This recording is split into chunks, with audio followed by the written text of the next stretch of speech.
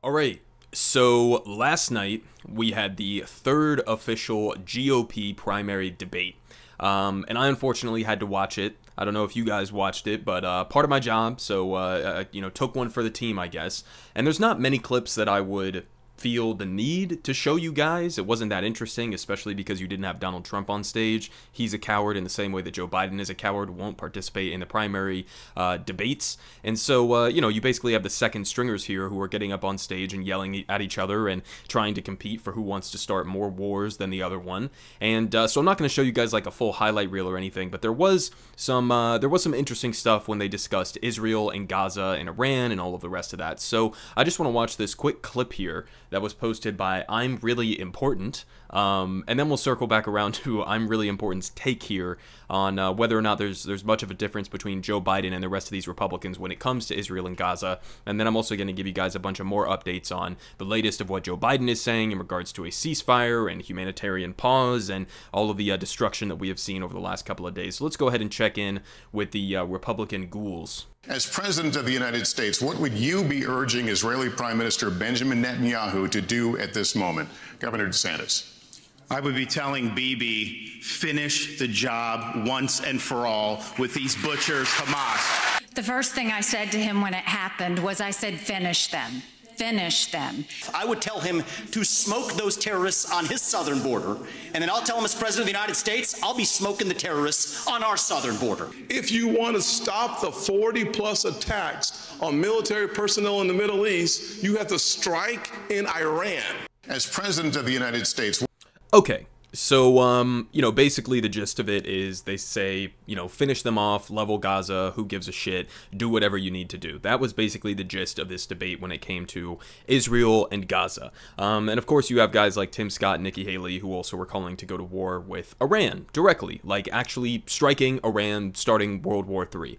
Okay, so obviously, I think a lot of these people are just outwardly bloodthirsty. They also wanted to go, a few of them, to war with Mexico, as Vivek was just saying there, down at the southern border. We're going to militarize it. We're going to go to war with the cartels. You also had some of them talking about and seemingly inevitable from their perspective war with China, and a couple other countries were sprinkled in there. Okay, so obviously I think these people are absolute monsters. I think if any of them were to get elected, including Trump, we'd probably end up in a number of different wars almost immediately based on their rhetoric, based on the policies that they've laid out. And so obviously I think they're a completely, unmitigated disaster. Now we circle back around to this, right? Here from I'm Really Important.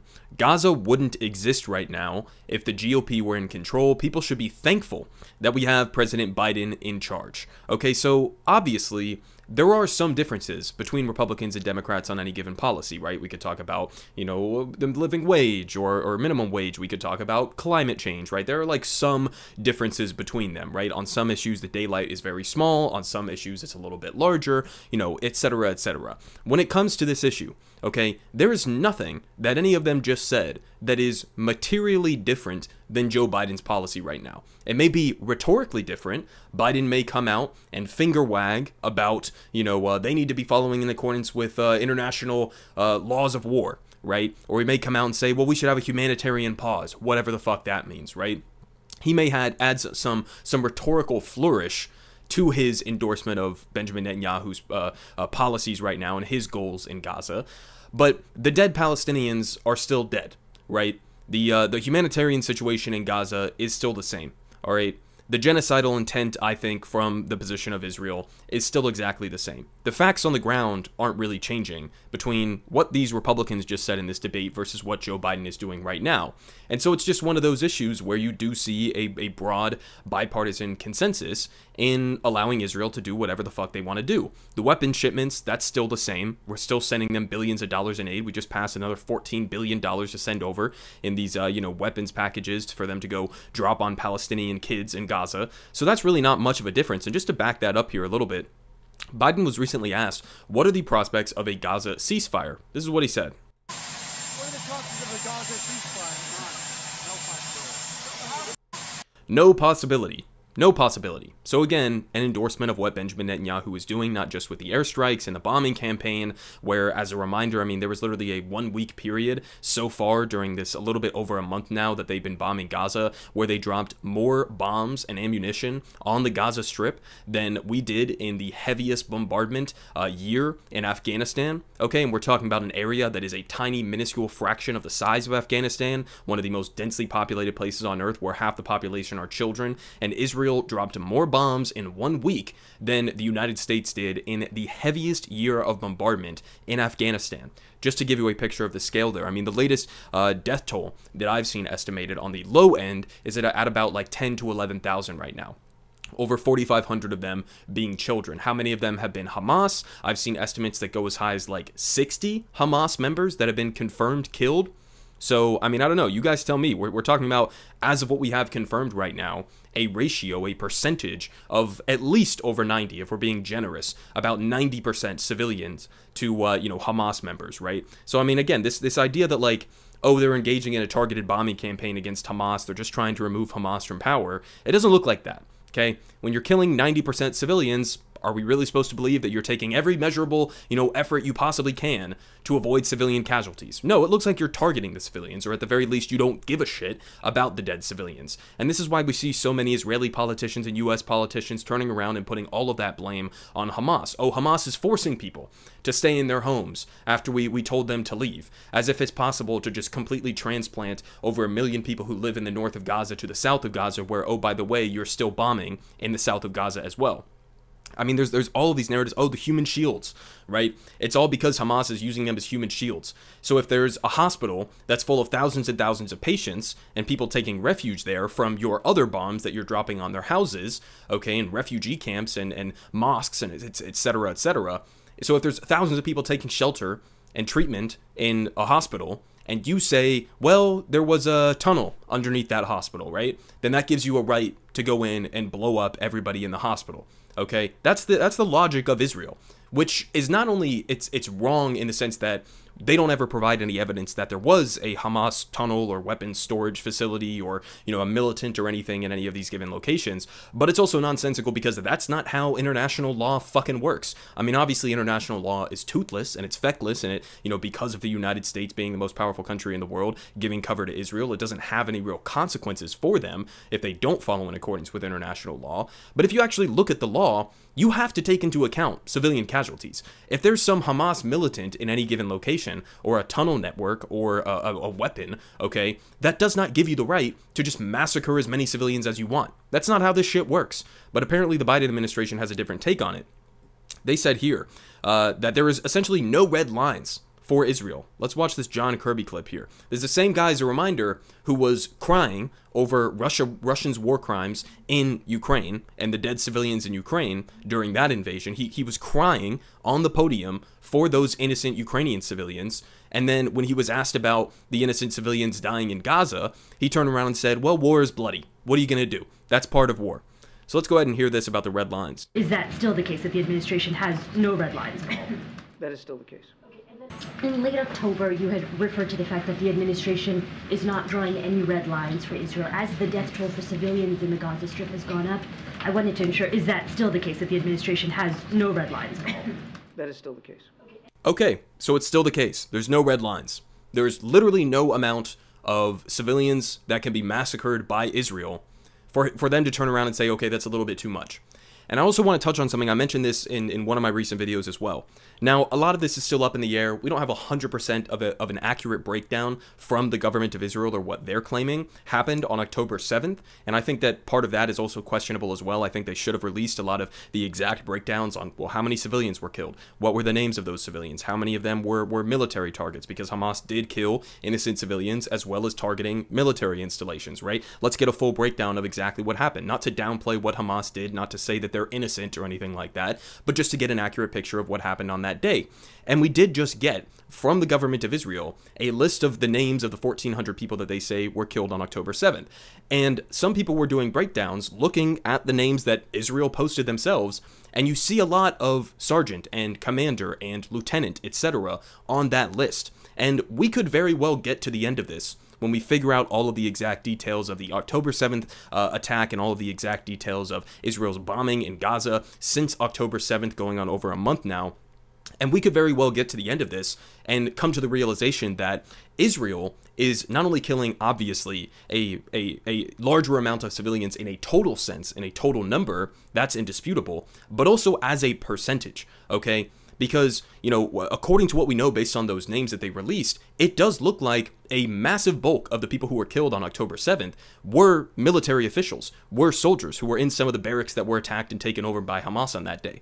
And we also don't know how many civilians, because we also know that this happened as well, we don't know how many civilians were killed by Israel when they were responding to the Hamas attack. We know that Israel was firing their own tank shells, according to the commanders who were on the ground at the time, at some of the houses in the Israeli kibbutz, where there were Hamas fighters and there were also Israeli civilians. And they made this calculation that we're just going to start firing tank shells at some of these houses, regardless of if we end up, you know, accidentally, I guess, if you want to use that word, you know, killing some of our own citizens to take out the Hamas guys.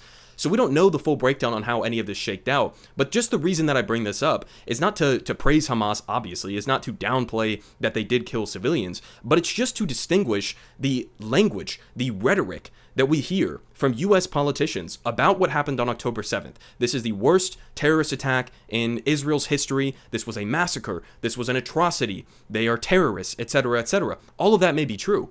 But then look at how they talk about Israel and their bombing campaign in Gaza, where they have arguably killed a larger percentage of civilians to combatants, and also verifiably 100% a larger total amount of innocent men, women, and children. 4,500 children so far. And how do they talk about Israel's bombing of Gaza? Well, that's self-defense, right? I mean, this is just a part of war, according to John Kirby. I mean, it is just such a grotesque double standard, and I think that needs to be pointed out. So we continue here. White House. This is the best we're going to get from Joe Biden, apparently. Israel agrees to a 4-hour daily humanitarian pause in the fighting in just the north of Gaza to allow civilians to flee. So let me translate that for you guys. Israel is claiming, we don't know that this has even remotely happened yet, right? That there's been any sort of like humanitarian pause in the bombing. I haven't seen it for sure.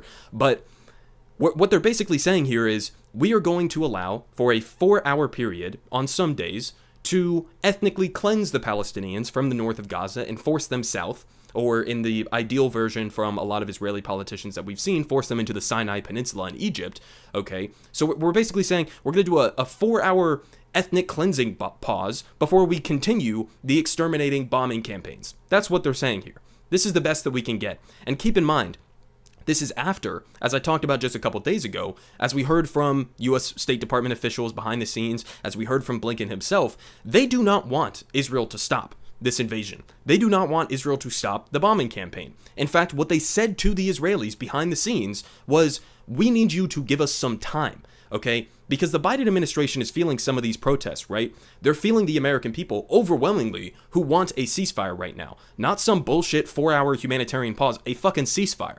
So they're feeling that pressure, and they went to the Israelis and they said, if you do some sort of like a humanitarian pause like this, it will allow us to justify it more to the American people, your continued bombing campaign, and to buy you more time for this offensive into Gaza. So that's their priority. Their priority is on aiding and abetting in every single war crime that Israel is committing right now. It's not on anything humanitarian with the Palestinian people. They couldn't give less of a single solitary shit, not only about the Palestinians in Gaza, or the West Bank for that matter, which is absolutely on fire right now. Over 150 Palestinians have been killed by radical terrorist settlers in the West Bank since October 7th. Okay, but they not only don't care about the Palestinians, they also don't care about the Israeli hostages. You know why? Because those Israeli hostages are currently being killed by Israel's bombing campaign.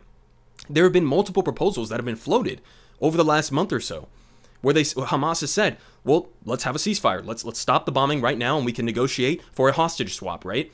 We'll give you the hostages that we have here in Gaza, and Israel, you return the hostages that are being held in this administrative detention in Israel. I mean, there are hundreds, if not thousands, of Palestinians who have not been charged with any crime who are in Israeli prisons right now. Men, women, and children, okay? That's also hostage taking, by the way. And so there have been deals that have been floated where, okay, let's do a hostage swap. Okay, let's have some sort of a ceasefire deal that's worked out, or some sort of a lasting deal into the future. Israel's rejecting that. They don't want that. They say return the hostages, or we're going to continue with the bombing, even if that bombing ends up killing the hostages. That's their priority. Okay, so for all of this talk about how the hostages should be the priority, the hostages need to be released, the hostages need to be freed, I agree with that. I don't want hostages to be sitting getting bombed right now in Gaza, or to have been taken in the first place by Hamas. But if your priority was actually in getting the hostages back, you would stop the bombing. You would negotiate. You would do a prisoner swap or a hostage swap with Hamas. But they're not doing that. They're not even entertaining that prospect. And so I want to finish off here with this, because I'm getting up here, and maybe I'll touch on a little bit more of this in another video, or just show you a little bit of these other clips here. But this was a journalist, one of the only, good journalists who gets to ask direct questions from two State Department officials, right? And his name is Sam Husseini, right? And he told a Pentagon spokesperson that he and other Biden administrations could face prosecution under international law for supporting what Israel is doing right now in Gaza. Let's go ahead and listen to what he had to say here. For aiding and abetting genocide, war crimes, and crimes against humanity under international law, and may face investigation and prosecution. Do members of the State Department face similar possibility? Again, Greg Mokhiber, who just resigned as director of the New York office of the UN High Commissioner for Human Rights, noted that intent, usually the hardest part of genocide to prove, isn't in this case. He wrote in his resignation letter, quote, "Explicit statements of intent by leaders in the Israeli government and military leave no room for doubt or debate." You claim that you want Israel to make the distinction, but you don't seem to be making the distinction. If I might, I didn't interrupt you. The Center for Constitutional Rights just put out a statement. Legal organizations put members of Congress on notice for complicity on genocide. Quote, "Please take note," this is a letter that they sent to members of Congress, Center for Constitutional Rights. "Please take notice that should you vote in favor of that package, the Biden package for Israel, you risk facing criminal and civil liabilities for aiding and abetting genocide, war crimes, and crimes against humanity under international law, and may face investigation and prosecution." Do members of the State Department face similar possibility? Again, Sam, as I said, we have the U.S. government has a rigorous process in place for evaluating whether something constitutes genocide, and we have not made that assessment in this case. But you continue to pretend that the bombing of hospital after hospital, bakery after bakery, university after university, and somehow you keep pretending that, oh, they're just after military people. He's 100% right. And, obviously this motherfucker's not going to give him a straight answer on anything. Neither would Anthony Blinken, neither would, any of these other ghouls, Miller or the rest of them, right? But, credit to him for actually asking these questions. It's a legitimate question, or at least it would be more of a legitimate question if international law was something that the United States or Israel or any of our other allies actually had to abide by. Unfortunately, it's not. I mean, just as a reminder, under the Bush administration, the United States actually passed a law, I think it was referred to as the Hague Invasion Act, that basically said if you tried to hold a U.S. soldier or a commander or a politician accountable for our war crimes under the guise of international law, we will invade the Netherlands. That's what we said. That's what our country said. We're going to invade the Netherlands if you try to hold us accountable for our war crimes. And I think, it's pretty clear. As he was just pointing out there, the intent, the genocidal intent, right, separate what's actually happening on the ground. Because some people would say, oh, you're calling it a genocide. Well, they've only killed 10,000 people. First of all, if you look at the speed, if you look at the scale of the destruction in Gaza, over half the homes, the residential buildings in Gaza have been destroyed, over 1 million people displaced. You already have over 10,000 casualties. Some people would look at that and they'd be like, oh, it's not that many deaths. But look at what's actually happening on the ground. But even if you remove that prospect of it, look at these statements from these Israeli politicians. One was calling to nuke Gaza. Okay, others have said we should flatten it into a parking lot, which is something that U.S. politicians have also echoed and surprisingly didn't get censured. Rashida Tlaib, the only Palestinian American, gets censured, but guys who are saying we should flatten Gaza into a parking lot don't get censured. Okay, we've also had guys like Isaac Herzog, the president of Israel, who have outright said there's no such thing as a Palestinian civilian. We've had other guys like Yoav Gallant, the Minister of Defense, okay, who come out and call them human animals. All right, the genocidal intent there is very obvious. They want to flatten Gaza. We've had other Israeli representatives who have come out and basically said the goal is not on precision, the goal is on destruction. Well, what does that mean? As he pointed out there, if you're bombing hospitals, okay, if you're starving the people, okay, because you're not allowing food, water, medicine, electricity, fuel, any of that into the Gaza Strip, so that's collective punishment, that's already a crime against humanity. You're bombing the hospitals, the mosques, the schools, the UN shelters, people who are trying to flee to the places that you told them to flee to, residential buildings, all of these different things. Then what are people supposed to conclude from that? Obviously, this has genocidal intent, and if you don't like that word, then call it something else. These are war crimes. They're brazen war crimes. It's not even up in the air whether or not these are war crimes that are being committed, but this is sort of like the waffling dance that the United States has to do. to support what I think at the end of the day, a lot of Americans, American, defense officials and State Department officials and military members and high-level politicians really view as like a military installation for the United States. Okay, it's not just because they love Israel or because they want to protect freedom and democracy in the Middle East or something like that. Obviously not. The real goal there is that Israel is a launch pad for us. Israel is, as Nikki Haley said last night, the tip of the spear, okay, in the Middle East for the United States. It's a military base. It's a military hub for us to project our power in this incredibly important and vital region where we can extract natural resources, where we can maintain geopolitical and military control. That's the real goal in the U.S. support for Israel. It has nothing to do with freedom or democracy or human rights or anything like that. That's the real goal at the end of the day. And so they have to do this stupid fucking dance where they can't address actual laws that are being violated, right? Because then our hypocrisy would be exposed in front of the entire world. They can't address that. They have to do this pretend, oh, well, we're actually, doing a rigorous process here to decide whether or not they're following in accordance with international law. It's unambiguous. It's not even remotely debatable at this point. And, we have had some few politicians, guys like Joaquin Castro, who have come out and said, like, it seems to me that Prime Minister Benjamin Netanyahu is prioritizing collective punishment over the release of the hostages. That's something I touched on earlier. I think he's 100% correct. And I think maybe I'll save this one for another video just to give you a perspective of the... Actually, I'll show you just a little bit of this because it gives you a perspective of the scale of the destruction on the ground. So this was Channel 4 News, who's actually been doing some really good on-the-ground reporting and analysis during this entire bombing campaign. But they actually got to go in and sort of, I guess, embed with some of these Israeli troops to get a picture of what they're doing in this ongoing invasion. But just look at some of the destruction here and look at the people by the thousands, if not millions at this point, or close to a million, who are being forced to flee on foot to the south. I mean, you can see entire buildings just pancaked to the ground, completely eviscerated. I mean, people just fleeing in the dozens and dozens, people being pulled from, obviously, the rubble, innocent babies and children. I mean, it is absolutely horrific what is going on right now. Another perspective here on what, some Palestinians are referring to as the second Nakba, which isn't even just their words. It's also words that have been used by Israeli politicians who have outright said, we want to do a second Nakba. So, I mean, you have, thousands and thousands of people who are being forced to flee. They say over 1.5 million people being forced to flee to the south. They say that a lot of these Gaza refugees or a lot of these Gaza residents were already refugees from the first Nakba, which is also important to point out there. And, they're giving their testimony. So all of this will be down in the description below. It looks like Israel, according to the words of Benjamin Netanyahu, is planning an indefinite occupation of Gaza. We've seen some videos of troops who have, come out and said shit like this. We returned. We were expelled from here almost 20 years ago. We started this battle divided and ended it united. We are fighting for the land of Israel. He's in Gaza right now saying this. This is our land, and that is the victory, to return to our lands. So listen, if the plan isn't to just go in, wipe out the Palestinians or ethnically cleanse the Palestinians in Gaza, conquer it, and then establish that as Israeli territory, then I don't know what else the plan is. I mean, it's very clear at this point, the plan is not to just go in and remove Hamas, which is not something that I think they could even do in the first place, let alone without having any sort of plan for what happens after that. The plans that we have seen floated, like putting the Palestinian Authority, which already doesn't have legitimacy amongst Palestinians in the West Bank, putting the PA in charge of the Gaza Strip as well as some sort of a governing authority. That's completely ridiculous. There's no plan for what happens even if they did successfully remove Hamas from power.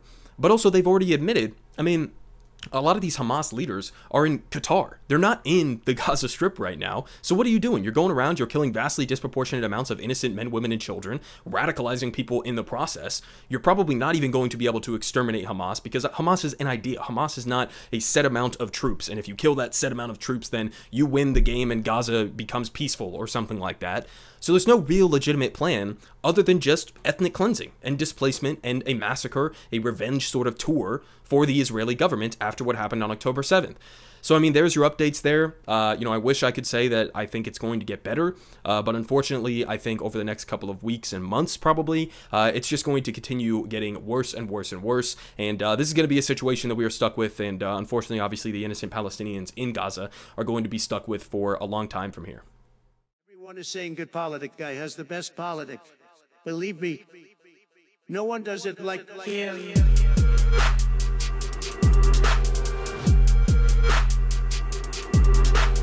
Believe me, everyone is saying